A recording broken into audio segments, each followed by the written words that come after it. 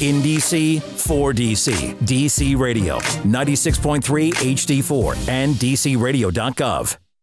All right, welcome to DC Radio. We're in the studio with an artist who needs no introduction. He's a singer, he's a songwriter, award-winning songwriter, actor. He's performed with, he's been on shared the stage with Aretha Franklin, Alicia Keys, The Whispers, Rick James, Ohio Players, Al Green, you name it, Usher. He's worked with Sly Stone, Andre Crouch, Billy Preston, and you may know him from his work as the lead singer of the group Tower of Power. His name is Lenny Williams, and he's in the studio with us today. Welcome, Lenny Williams. Yeah, glad to be here. Yes. Or Dr. Lenny Williams. Yeah, Dr. Lenny Williams. Right, I've been called that a few times. You know, I just found that out. I didn't know about the doctorate. Yeah, somebody called me up and said I was an accomplished person, and president of the university wanted to honor me, and so I put down the cap and the gown and all that stuff, and hey, and so made it official. Yeah, so I tell my wife, hey, she called me Lenny. I said, no, you got to call me Dr. Lenny. Yes, right. But she doesn't do it. Yeah, right. Yeah. She's not listening to that. Not doing it. Yes, sir. Yeah. So, Lenny, thank you for joining us today. You're in town for a show at City Winery tonight? Yeah, this is my first time doing City Winery, and so it's going to be exciting. Looking forward to that. We just got off the airplane and caught an Uber and came right on over. Yeah, well, we appreciate you joining us today. Yes. I want to talk to you about, I want to go back a little bit. Okay. Because we never have a chance to do this, you know, most of the time. It's mostly a quick interview. But exactly, because we have this platform, we're able to expand a little bit. So, and I've been reading things about, you know, we've known each other for a while, but yes. I've been reading and I found some things that I didn't know. So I would just kind of go back a little bit for people who are, you know, that are just finding out about Lenny Williams for the first time, and for fans like myself that thought we knew everything about Lenny. Okay, we're going to go back a little bit and kind of go. I hope I can remember all that stuff. Yeah, you might tell me some stuff that I forgot. Yes, right. Yeah. So you came on the scene in like the early 70s or something like that? Well, actually, I started,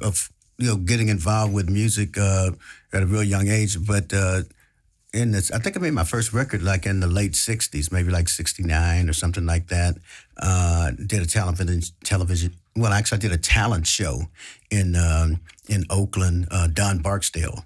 He owned KDIA radio, right? And he was the first African American to play on the U.S. Olympic basketball team, and so he was a very enterprising guy. Owned a few clubs there in Oakland, and so I used to go down and do the talent shows while I was in college. And eventually, somebody from Fantasy Records came by, wondered if I wanted to make a record. So that's when I kind of started getting into it. Did you start in? I mean, what made you go towards music? Was it were you singing in the church or? Well, I used to sing in church, and then I was a teenage preacher, and then I started hanging out with. I was going to college, and I was hanging out with Huey Newton and Bobby Seale, and they were, talking about how Christianity. How can you, serve the same God as the slave master and things like that? So then I, set the religion down, but I was like. I didn't set it down totally because I was thinking, well, if you don't use your gift, then God will take it away from you. So I said, well, I can't use it to preach anymore. Right. So, but I'm gonna use it to sing, and so I just started singing, and so that's how I got into singing. So you had a song that came out on Fantasy in 1972. It was a John Fogerty of Creedence Clearwater tune. Yes, right, yeah. Called Lisa's Gone. No, actually, Lisa's Gone was before that. John Fogerty wrote a song called Feeling Blue. But Lisa's Gone was my first record that I ever made, which I wrote when I was about 14. And but I was hanging out with John because when I met John, he was working in the stockroom at Fantasy Records, he had a little group called the Gollywogs. Really? And, trying to make it happen, and boy, did he ever make it happen. Yeah. It's wow. Like I met him in 2 years later, maybe 2, 3 years later, they sold out the Oakland Auditorium. I was So what was the scene? I mean, what was the Bay Area scene during that time?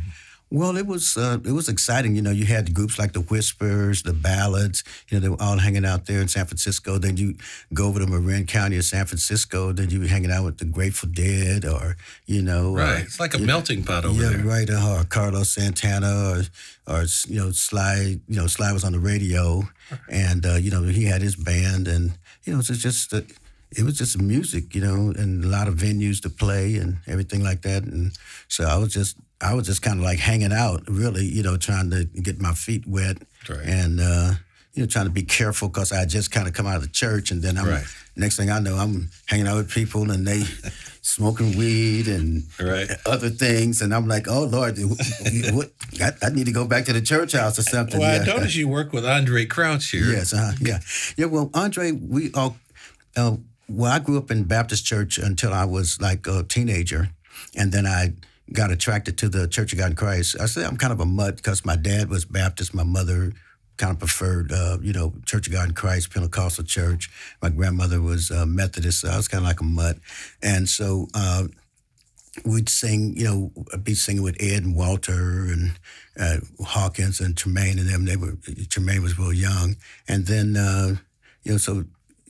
then started going to Los Angeles and hanging out with Andre Crouch and Sandra Crouch and Billy Preston and all of them. They had a group called the Kojics, which was an acronym for Church of God in Christ, and everybody played piano. And it's kind of hard to imagine that Billy Preston could be in a group, and some nights he never touched the piano. Really? Well, Andre played, Sandra played. Oh, right. Brenda Jones played. Yeah, so everybody played. Yeah, right. Yeah. Wow. Yeah. And it's like the first one to the keyboard is, Got a chance to play. Yes. Yeah. Wow. And then of course, Billy Preston went on to do the Beatles and all that kind of stuff. Everything, yeah.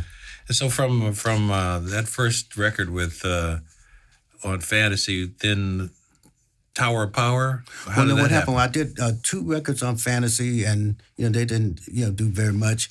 And then I started. I did the record on Fantasy. Lisa's Gone, and then did Feeling Blue, and there was a girl that lived in the same apartment building that I lived in. Was like, well, when are you going to do a show? And I was like, well, I don't have a band. I don't know. I don't even know how you do that, right? And so she introduced me to the mailman, who on the side was a record promoter and a manager. And so he took me down to Fremont, California, which was a suburb of Oakland, and introduced me to a little band called the Motown Soul Band. Mm-hmm. And so about 3/4 of the band was, 18 or 19, and then you had about 2 or 3 members that were still in high school. So it's like, well, you can't even go to a club or whatever. Right. So it kind of passed on that. We rehearsed a little bit and hung out together. And then fast forward, I started hanging out with Larry Graham, and we were writing songs. And so then I forgot he was from that area. And so I started hanging out with him, and so he's like, well, we got to put some horns on this stuff. So then he said, I'm going to call this band Tower Power to come over. Mm-hmm. So when they come through the door, I said, oh, those are little dudes from the Motown Soul Band. Oh, right. So we got reunited, and then I started writing for the band actually before I became the singer. Okay. And then they were having problems with their singer, and so they asked me to join the band, and then I went to rehearsal a couple of times, and then they had a show coming up, and they said, oh, we're going to kind of stick with this guy because we got the show coming up. And so then I left and went on the road with Sly and Larry and them for a year, and I took a leave of absence from my job or something. I don't know, say my back was hurt. I don't know what I did. But anyway, I didn't go to work for a year, right. And then it was time to go back to work, and just on a whim, I called Emilio Castillo, the leader of the band of Tower Power, to see what was going on. He's like, well, come over. We're working on a new album. So I went over, hung out all night. And, he didn't say anything about, you want to join the band or anything like that, or we having problems with the singer. And so I was like, well, I'm going back to work next week, and this whole music thing is in the rearview mirror. I'm through with it. I got to, go to work. And sure enough, the next day he called me. He's like, man, we still having problems with Rick. You want the gig? I was like, yeah, but if I don't go to work Monday, I've lost my job, right? Yeah, so I said, so it's got to be for real. So then first show we did was at Winterland in San Francisco for Bill Graham, and Curtis Mayfield was the headliner, and the Barcades opened the show. And I was like, oh, this is real. So I'm in. Yeah. And you've been doing it ever since. Been doing it ever since. Yeah. Wow. So from Tower of Power, and then 1978 Mm-hmm. was a big year for you. Yeah, 1978. Well, I was I left Tower Power, and while I was with Tower Power, I did an album that didn't really happen. And then I left Tower Power and went to Motown, and I was working on my second album for Warner Brothers. Took it to Motown, and it didn't really happen. And so then I called Suzanne to pass, and she was up in Las Vegas with Diana Ross. And, when Diana Ross goes to Las Vegas, Motown shuts down, they're buried, Right. everybody go. Right. And I asked her if she would, let me get out of the Motown family. And I just said, I need to breathe, and I just need, so I left. And then Otis Smith, who did... Beverly Glenn? Beverly Glenn, Anita right. Yeah, who did Baker's. Anita Baker and Bobby Womack's big Right. records, right. He called me to come on over to ABC, and then he hooked me up with Frank Wilson, who was a Motown producer, that did You Made Me So Very Happy and Boogie Down Baby and Keep On Trucking and all that stuff. And so I went over there and bam, did the record Choosing You, and that's sold 400-something thousand copies. And then we came back with I can't think of the name of the album, A Spark of Love, that had Cause I Love You on it. Mm-hmm. And then it was like, oh boy, yeah. Cause I Love You, that song. Yeah. That song is the song. It's it's like a whole mood all by itself. Yeah. And to the degree that it's like it was part of the film. Mm-hmm. And the tour of the Kings of Comedy. Right, yeah. Right. And a lot of people talk about the emotion that I put into that, but it was really weird because the day that I was recording that, Frank Wilson said, Andre Crouch wanted to come by and check you out in the studio. So, and they said, well, you so much emotion. I said, I said, I'm in the studio and I'm looking out, to the glass, Mm-hmm. and I'm looking right in Andre and Sandra Crouch's face. This guy's like, the greatest gospel singer, of his Right. time, and so it's like I had to dig deep and hit those notes. You and, wrote that song? Yeah, me and a good friend of mine, Michael Bennett, wrote that. What were you thinking about when you wrote that song? And my wife is here, but how sometimes. I'm not listening. Yes, right. Can hurt your feelings.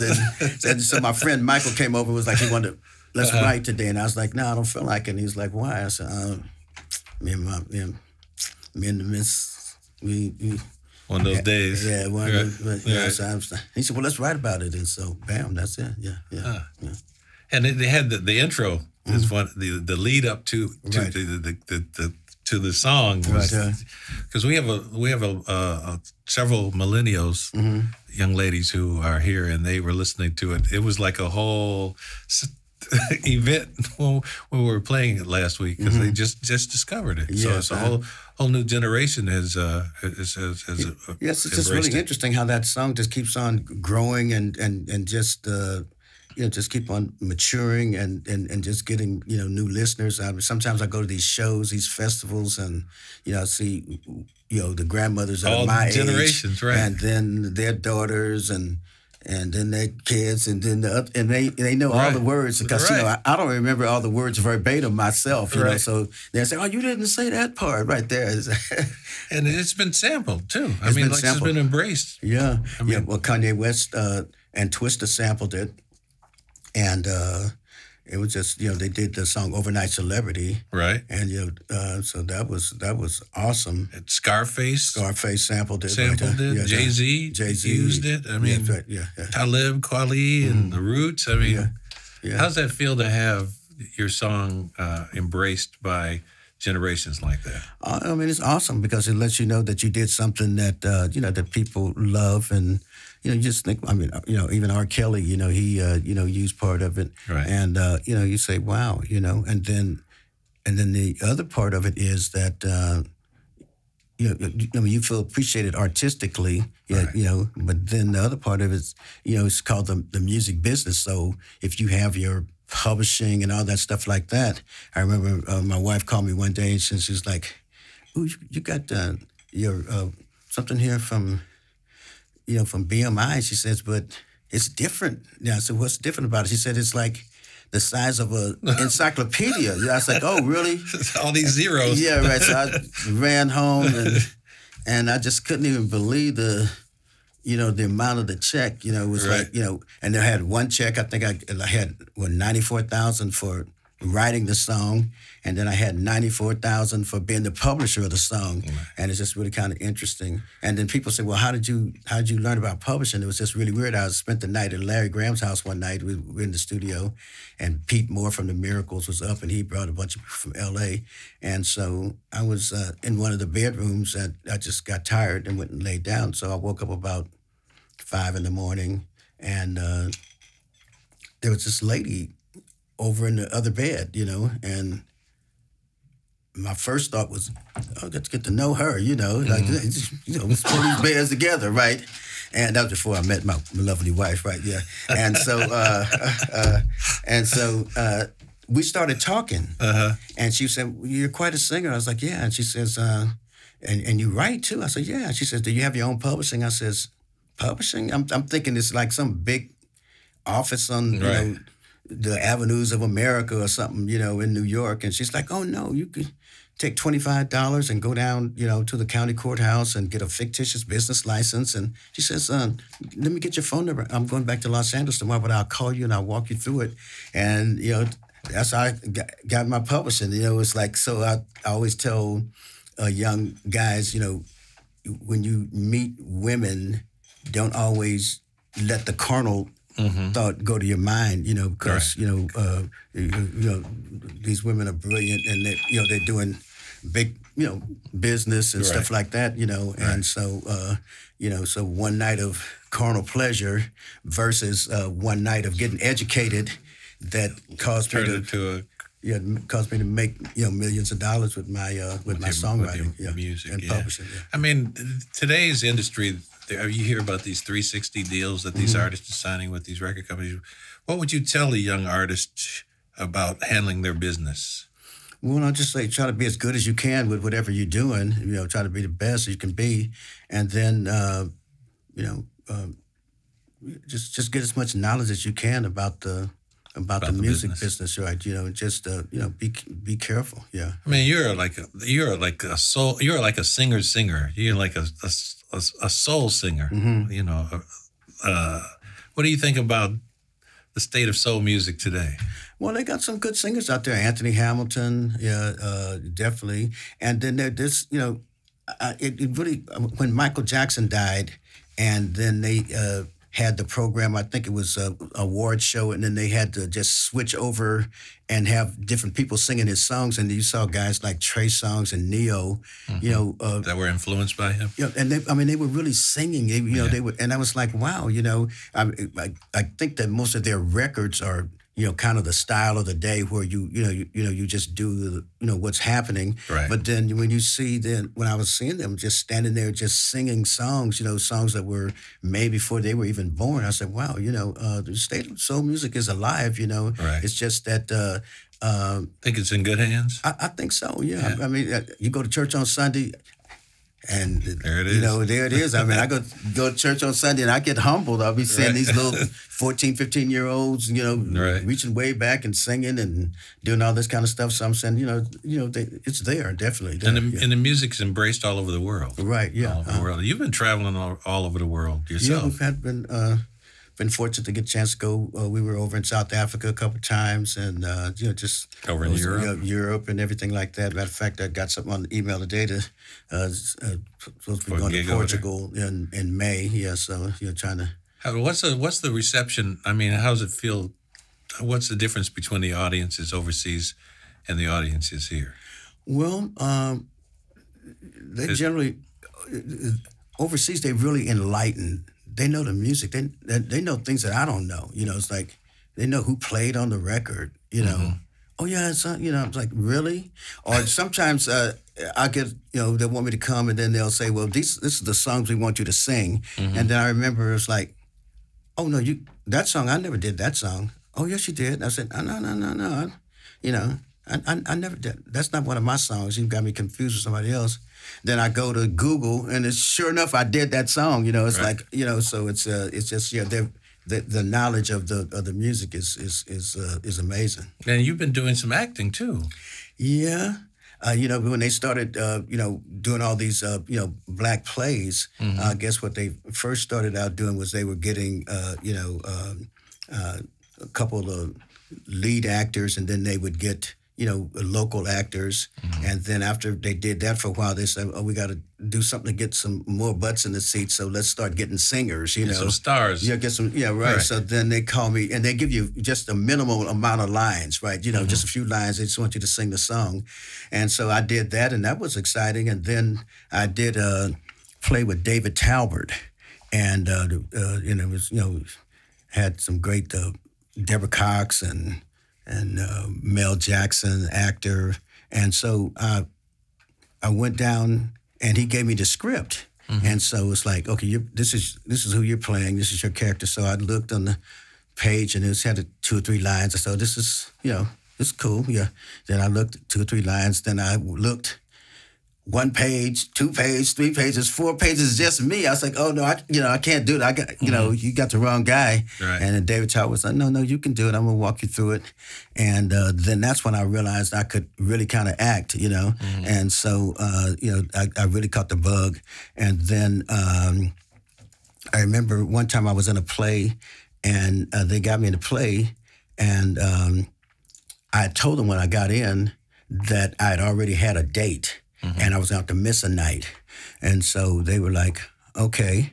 And so then the date came up, and they had forgotten about it. And I said, oh, no, I got to go. I had to show up in the Poconos. And they said, we got to get somebody to replace you. So then they go and get, God, I can't think of his name right now, that played Pinky in Oh, yeah, right, I know that actor. Yeah, right. Actor, yeah, right. I mean. Yeah, right. So he's played in all these, you know, great films, right? I mean, he's like, you know, played so many roles, right? So then I was thinking, oh yeah, they had to go get him to take my place, right? Right. And so I got my chest all stuck out. Then I got on the plane heading to the Poconos. I'm thinking, oh, Clifton Powell. Yeah, Clifton Powell, right. So then I start thinking, my phone's going to ring, and they're going to tell me, hey, Lenny, nice knowing you, but, you know, Clifton's got the role now, you know, because I'm just thinking, you know, so it went from me sticking my chest out and thinking, oh, I'm big stuff, because, you know, they had to get Clifton Powell to take my place. Right. And then start thinking, yeah, Clifton Powell's really going to take your place, right?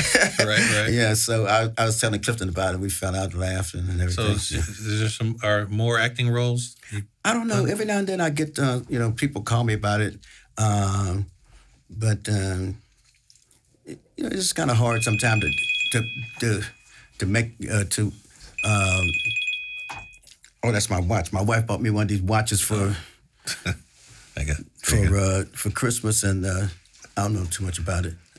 I was telling a friend of mine the other day, I said, my wife bought me one of those Apple Watches for Christmas, and I wish she hadn't bought it, because now I got one more thing to deal with. It's like we dreamed about this stuff when we were kids. Yeah, exactly right. Now here it is. Yeah, here it is. Right. Right. Yeah. So, so I get offers all the time to do these plays, and I did a movie with Vivica Fox, and I actually did you do something with something that was on HBO with Snoop? Yeah, I did something with that was music or something. Yeah, some music that we wrote. Yeah, I had gone to his house, and he wanted me to write a song about his mom. Right. And so we wrote it.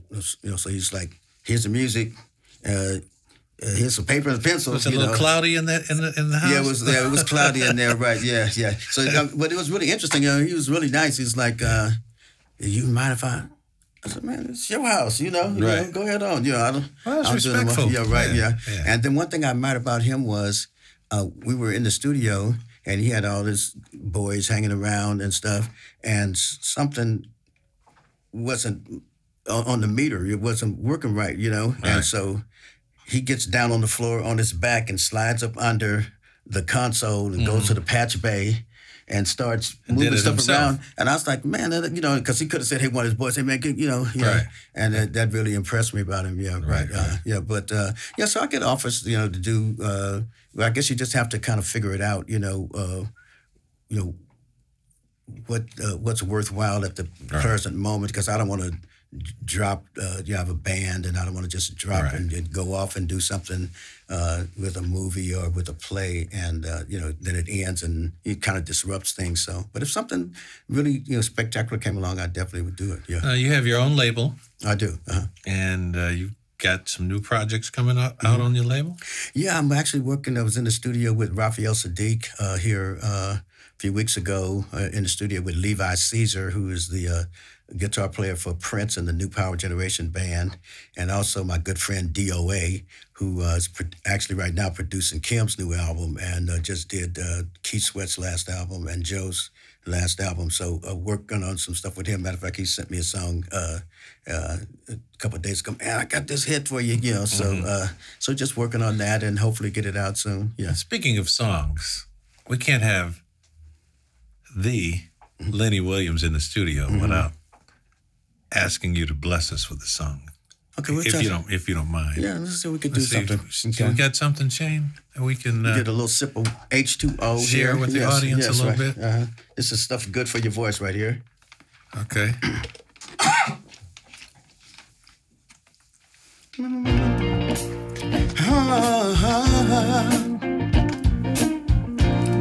Ain't nothing I can say, nothing I can do. I feel so bad, yeah, I feel so blue.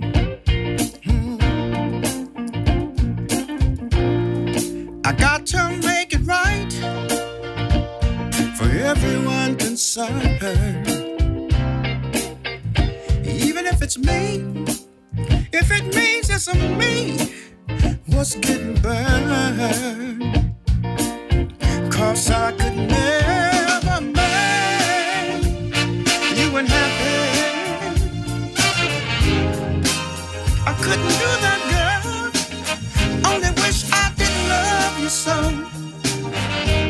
Makes it so very hard to go. There we go. Yes. So very hard to go. 'Cause I love you so. So very hard to go. I love you so. Yes, I was 1973. Yes. Yeah. Oh man.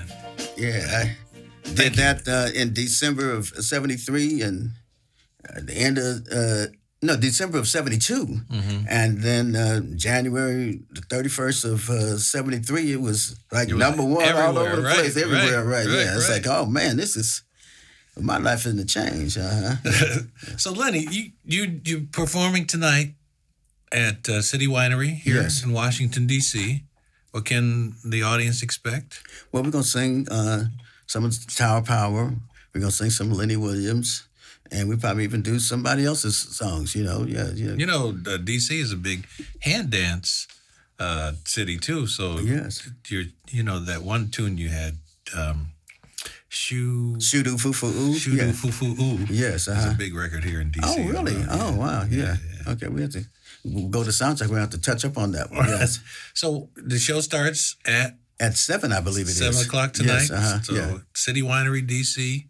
Come on out. Experience the legend. Thank you so much. My pleasure. Thank you. Yes.